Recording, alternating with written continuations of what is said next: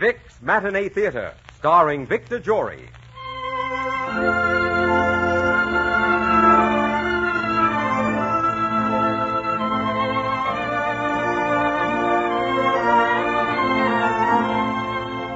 Vicks, the makers of Vicks Vapor Rub, Vicks Vatronol, Vicks Cough Drops, and Vicks Inhaler, presents the Matinee Theater, starring Victor Jory in Charlotte Bronte's immortal classic, Jane Eyre.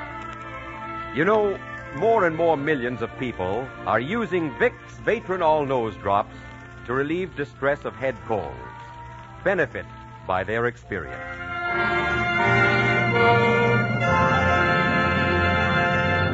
Ladies and gentlemen, today from the stage of the Matinee Theater, Vicks brings you Charlotte Bronte's unforgettable masterpiece.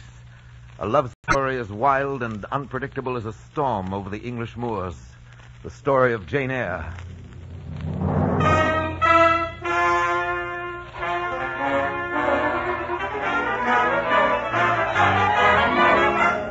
Thornfield Hall, gray and forbidding in the early dawn.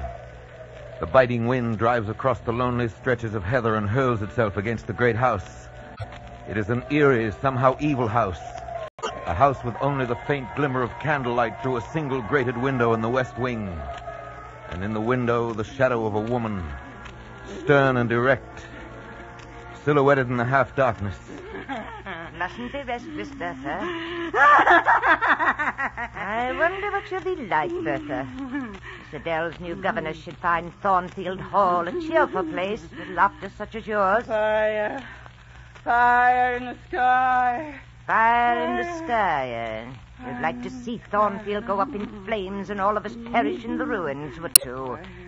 Well, perhaps someday that may be the fitting end to all this. But not now, while revenge is so sweet. I, Grace Poole, shall see that nothing saves your...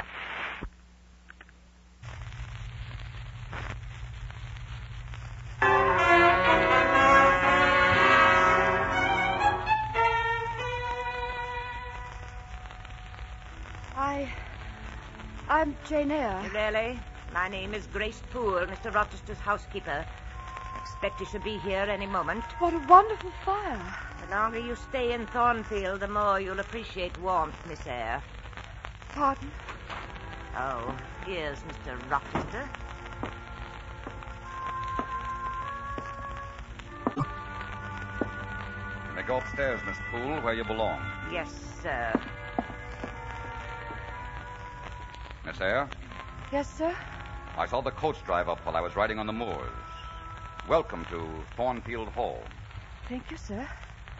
Well, sit down. You're quite young, and you're not unpleasant to the eye. Though obviously too fair and pale in spirit to endure in this house of gloom. I believe I shall find it very comfortable. That remains to be seen. I don't understand. Mr. Rochester, I heard the coach. Is she here? What are you doing out of bed, Adele? I only thought... Never mind what you thought. Adele, this is your new governess. Your daughter's lovely, Mr. Rochester. This is not my daughter. She's my ward. Oh. Mademoiselle Eyre. See, I cannot say your name. That is because they are mostly friends. Then you must call me Miss Jane. Oh, merci. That is much better. Now, Adele, take yourself upstairs. You will have plenty of time to know Mademoiselle Eyre. Monsieur, I'm sorry if I did something wrong. Go on. Do as you're told. Monsieur. Well, you thought me brusque with the child, didn't you? You appraised me as though I were the one who required references. I understand very well that I'm the servant and you are the master. Where did you come from, Miss Eyre? Lowered School. Oh, a charitable institution, isn't it? How long were you there? 8 years. 8 years. You must be a hardier soul than you appear. Your parents? I have none. I see. Well, for heaven's sake, say something. What shall I say? Whatever you like. Don't stand there looking so self-righteous. What do you think of me? Am I handsome? No, sir.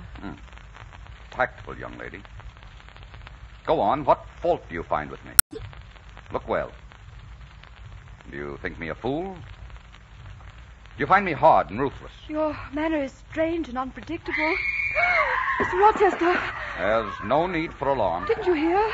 It was ghastly. Nonsense. It's only the servants. Probably Grace Poole, my housekeeper. Sometimes she lets her spirits get out of bounds. If I were you, I wouldn't let anything I hear disturb me, Miss Eyre.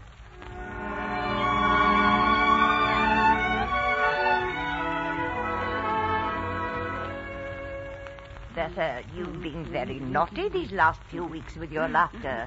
What must Miss Eyre think? Fire in the sky.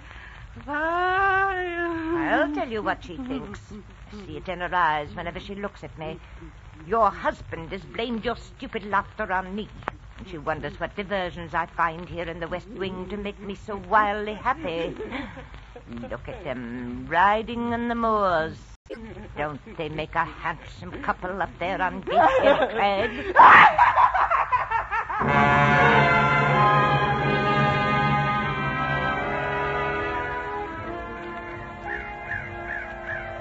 Do you come here often? As often as I need to. What do you mean? I mean when my soul is oppressed and there seems no end to the darkness in which I live. The moor is beautiful.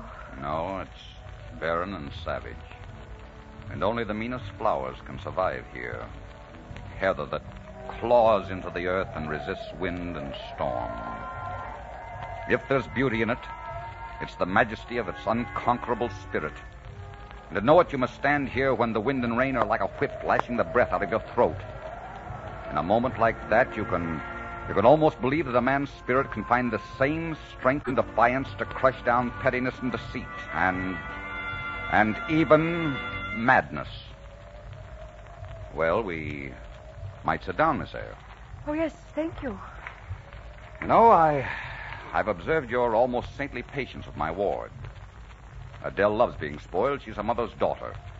Now, that when she was a high-spirited woman, Lily, a French beauty who charmed English gold out of my English breeches. Are you sure you want me to hear this? Adele is her child.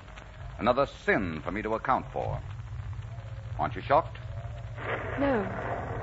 You see that beech tree just below the West Wing? Yes? With its gnarled limb? I've often fancied it one of the hags who appeared to Macbeth on the heath of Forres.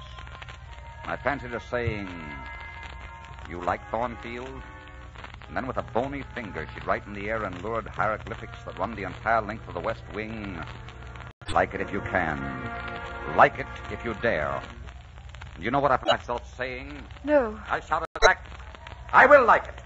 I dare like it." And I'll keep my word. I'll overcome every evil that stands in the way. Mr. Rochester, it's raining. All right, we'll go back. You'll know what it means to ride in the teeth of storm. And before you know it, we shall be back to the quiet refuge and cheerful hearth of Thornfield Hall.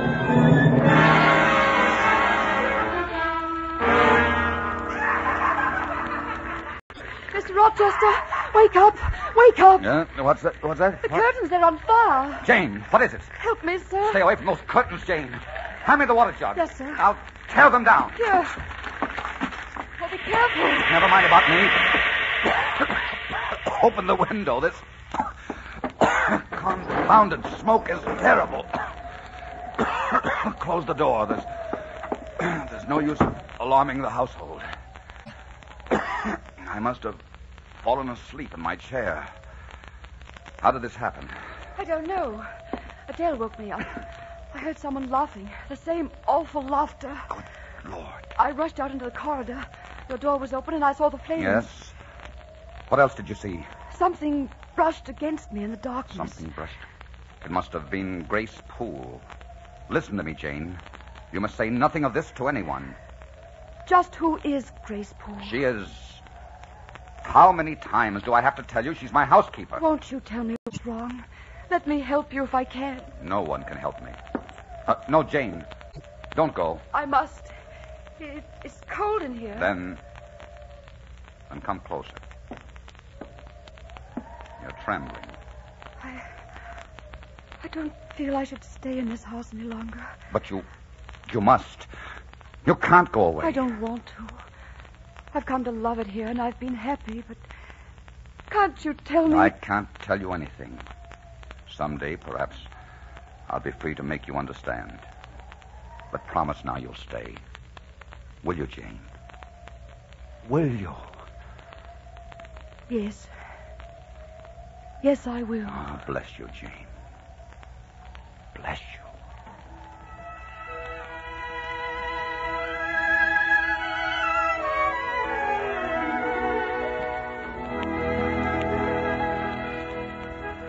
Monsieur Rochester, this is a lovely picnic. We never used to have picnics until Miss Jane came. We're going to have many more, dear. But, Monsieur Rochester, if you send me off to school, will Miss Jane stay at Thornfield and wait for me to return? I don't know. Perhaps I may decide to take her with me to the moon, where we'll live in one of the white valleys among the volcano tops. Sounds wonderful. But you will have nothing to eat. You will starve. We'll gather manna to eat, morning and night. Why, of course, and the hillsides of the moon are white with manna. Now, my little chatterbox, why don't you run along and gather some of the flowers over there? Miss Jane and I will watch you from the crag, and when you're through, I'll be down to fetch you. I know what I will do. I will make a wreath of bluebells. I will make one for each of us. Oh, just smell the heather. Let me see you do that again, Jane. What, sir? Breathe in deeply like that, as though you were drinking in all the beauty of the world. The world. How little I know about the world. Yes? What would you like to know of it? Everything. Well, I'll tell you everything there is to know. It'll take a surprisingly short time to acquaint you with it. Everything there is to see of the world you can see right here. All the beauty, the savagery, the mystery of the world right here. The sun like gold on the purple heather. There's nothing anywhere as glorious as that. Jane, you see that hawk circling the sky, waiting to plummet down on some unsuspecting prey? Where else would you find such calculating savagery? And drabness, that's all about us, too.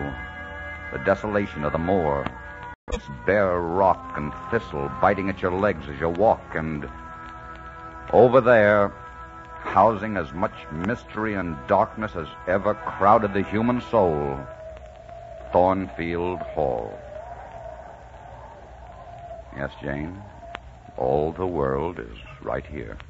I can't believe that's all there is to it. Back at Lowood School, I used to lie awake at night and dream about all the wonders I read about in books. The islands of the Pacific, the golden domes of Constantinople. Yes, but nothing as wonderful as you lying there, smiling up into the sky. Oh, Jane. Jane, you're lovely. You shouldn't say that, Edward. Edward. I'm sorry. Oh, don't be. You couldn't go on calling me Sir and Mr. Rochester. No, Jane. Jane, I've no right to say this. I've no right to, but I can't stop myself. I... What is it, Edward? I love you. I know. You know. Yes. You see, I love you too, Edward. Oh, Jane. My darling.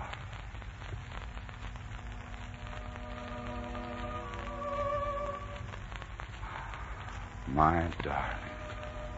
Edward. You're so unhappy. Because my soul is my own. I've no right to love anyone. Yet I must have you.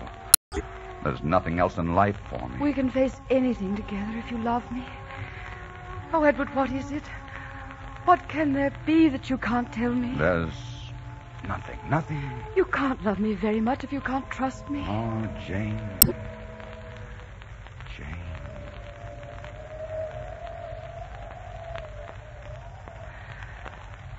My dearest. I love you so much more than a kiss can tell. Oh, but Jane, suppose once say you committed a blunder. And suppose as a result of that blunder, that stupidity, you were plunged into a lifetime of darkness and hate.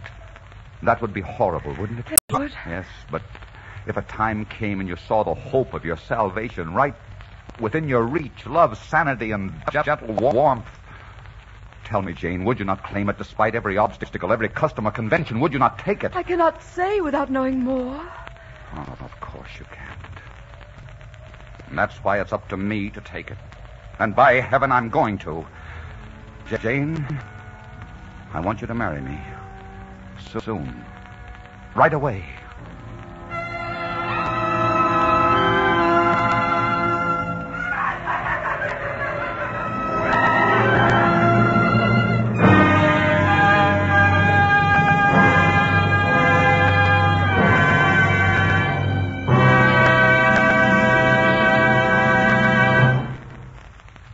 In just a moment, Act 2 of Jane Eyre, starring Victor Jory.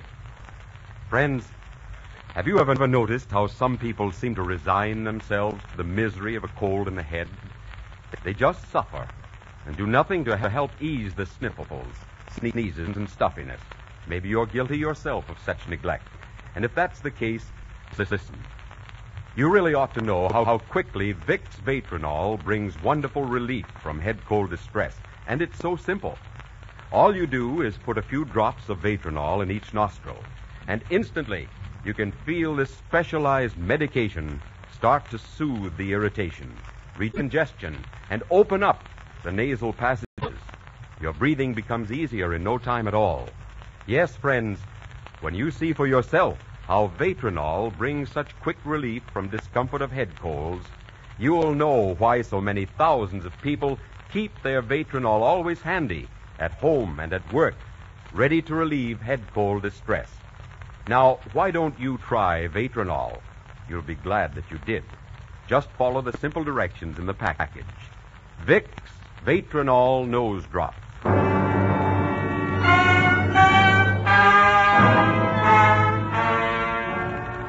The curtain now rises on the second act of Vicks Matinee Theater, starring Victor Jory as Rochester and featuring Gertrude Warner as Jane Eyre.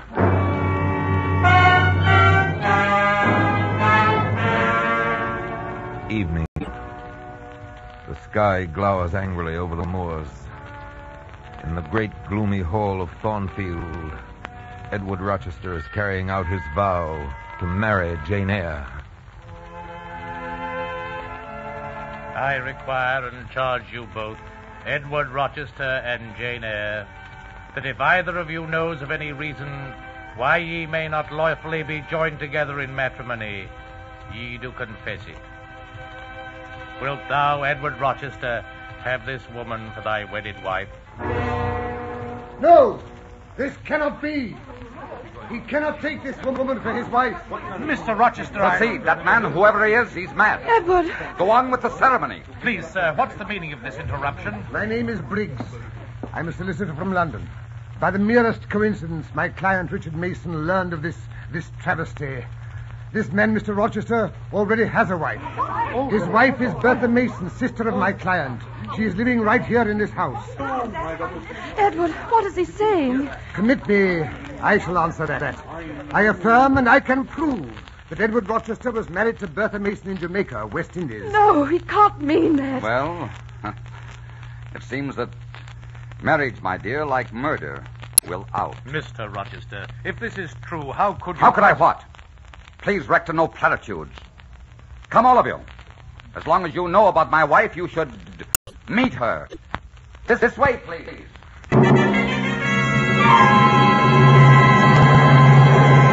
Now, my friends, you shall see the mistress of Thornfield Hall. Mrs. Poole, we have company. Friends to see my wife. What do you mean? You know she's asleep? Come in, Rector. Mr. Briggs. There you see your client's sister. And Jane. This sight should be more eloquent than anything I could have said in words. Wake her up, Mrs. Poole. Wake her up! Wake her up, I said. You heard me? Yes. Better. Oh, this is too horrible. Steady, Jane. Well, gentlemen, speak. This is my wife. 10 years I've borne with that. No, she wasn't mad at first, but she came of a mad family, and it wasn't long before I knew it. And now the law, in the form of Mr. Briggs, is here to keep me tied to this maniac. I only did what I thought was right. Hear him, Jane. What the solicitor thought was right. Everybody seems to be the judge of what's right and what's wrong but me. Tell me, gentlemen, Is hers the only womanly embrace I'm ever to know? You're frightening her. Or her endearments the only one I'm to have through all my empty days? You're intelligent men. Judge now if I haven't the right to love this girl. Compare these clear eyes with those of that mad woman, and then judge me. I defy you, man of the gospel and man of the law. And remember, as you judge, so shall you be judged. I can't stand this. I can't look at her. I must leave here. Jane!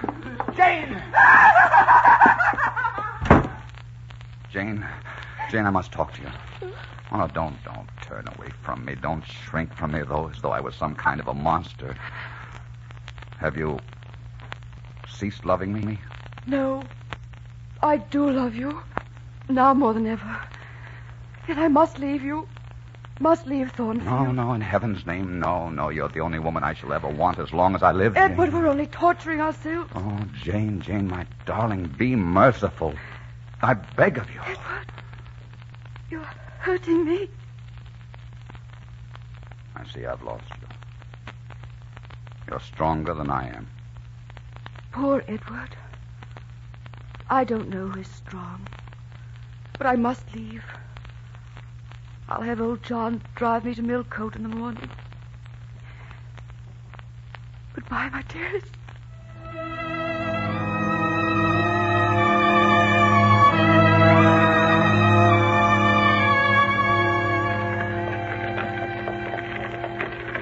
Hope the coach isn't rocking you too much, Miss Eyre. What? Oh, I'm all right, thank you. Begging your pardon, what's all this talk about the master's crazy wife? Please, John. I don't want to talk about that. Oh, well, as you wish, miss. I was only inquiring. Look! Stop, John, stop! Whoa! What is it, miss? Look back there. Can't you see it? A fire. A house on fire. What? Lord help us, you're right. It's Thornfield. Yes, and it's blazing like it is. Turn around, John, turn around. And hurry. Hey, gee up there. Adele.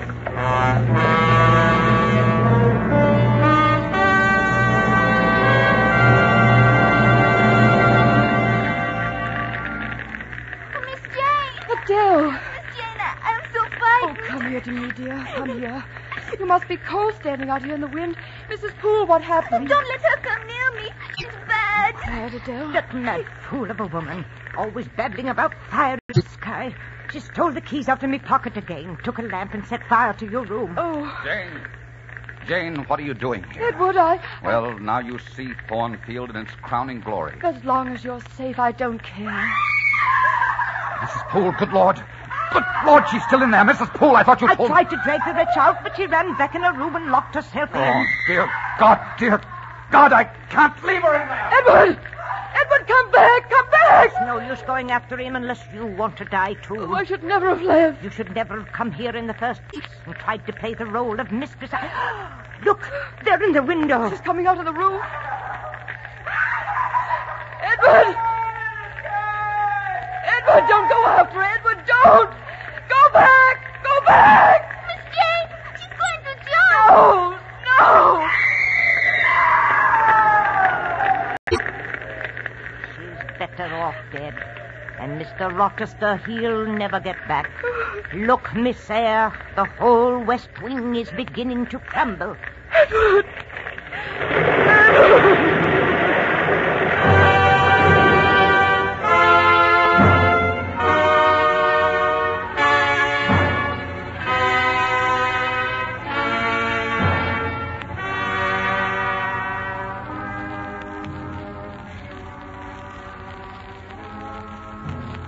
Dr. Carter, how is he today?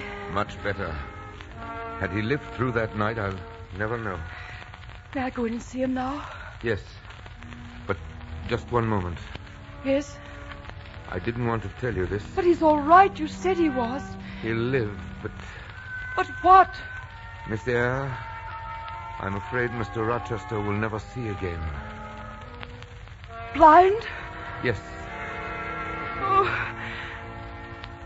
Thank you for telling me, Doctor. Who's there? It's Jane. I didn't mean to waken you. Wake me. I shall never be awake again. I'll always be at your side. Strange to hear your voice without seeing that strong little face. Let me have your hand. You'll never be alone. As long as I live. I'll not have you chained to me as a nurse. I want to be your wife. Do you know what you're saying? Do you know what it means? I only know that I love you. No, I'm still the master in my own house. You must leave at once. I'm staying, Edward. And there's nothing you can say to stop me. Nothing I can say. Gentle Jane.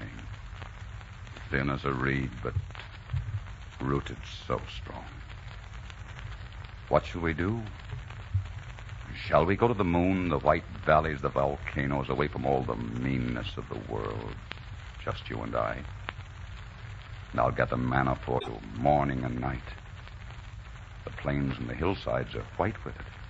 Yes, dear. Wherever you go, I shall go. But right now, I want to pull back these curtains. Pull them back and let the sunlight in. There. I shall be your eyes now, my darling. Tell me then, what do you see? I see the sun like gold on the heather. Yes. I see a sky with not a shred of cloud in it. I see more bluebells than Adele can make into wreaths for the three of us. As long as we live.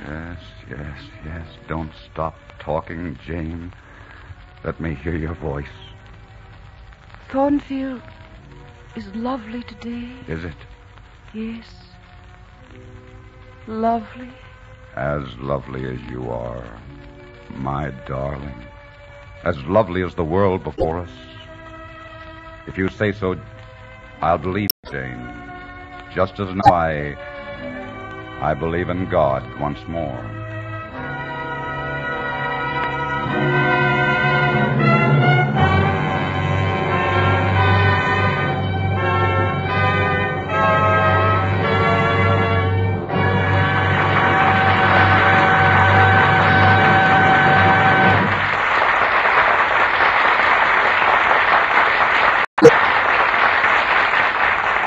In just a moment, a word from Mr. Jory. You know, there are an awful lot of folks suffering from a cold in the head, miserable with stuffiness and constant sniffling and sneezing. If you're one of them, my friend, will you do a simple thing to help relieve the misery? Just put a few drops of Vicks Vatronol in each nostril, that's all. And instantly Vatronol will start to work right where trouble is. It soothes the sneezy irritation. It helps relieve congestion. It reduces swollen membranes and opens up the nasal passages so that breathing becomes easier. So, friends, let me repeat. If you're suffering from a cold in the head and want quick relief from distress, by all means, try Vatronol. I think you'll appreciate this friendly tip. Just follow the simple directions in the package. Vicks Vatronol Nose Drops. This is Victor Jory. Your choice for next Sunday's play is the tender and romantic Paramount picture which starred Charles Boyer and Olivia de Havilland in Hold Back the Dawn. I want to thank you very much for your kind letters and ask you once again to please help us select the plays to follow. It is our desire to present your favorites at all times. Write me care of Vicks Matinee Theater, Columbia Broadcasting, 22, New York.